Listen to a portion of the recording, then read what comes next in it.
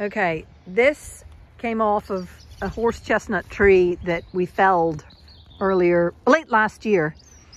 And it had a big hole in the middle. Isn't that right, Maya? Yeah! And I think it'll look lovely as a flower trough. So I'm going to get it flipped over on top of this cardboard to suppress the weeds, and then put bark mulch under it and around it, and then put potting soil in it and plant some plants. And that is what's gonna be a natural plant container for tulips, I hope. Look at these beautiful woodland aconites and snowdrop.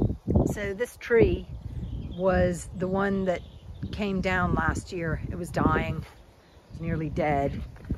And you can see, if you've been watching my videos for a while, you'll have seen it had fallen there. There's a few of the bits of trunk. And over here, you can see this one looks like a heart. And I have another one of these somewhere else that I might plant something in, or just have it upright to look good. And this is firewood a friend is coming to pick up.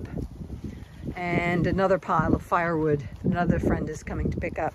Are you gonna be helpful? Are you gonna help, Oven Mitt? Are you gonna help? Maybe Oven Mitt will help maneuver the log that's over there to a new location. Well, that was fun, wasn't it? So we have maneuvered the trunk to here, gotten the cardboard under it, and we're going to put some well-rotted wood chip around it, and on the inside, hopefully these bluebells will keep growing around it, and it'll look lovely. Isn't that right, Oven Mitt? Yeah, looking good. And it's kind of right next to the witch hazel. So here we go. Now all I have to do is wait for the potting soil to be put in that central area and plant the last of my tulip bulbs.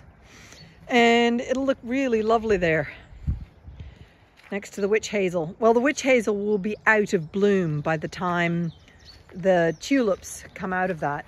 But I think the tulips will look lovely in that. Oh, I can't wait.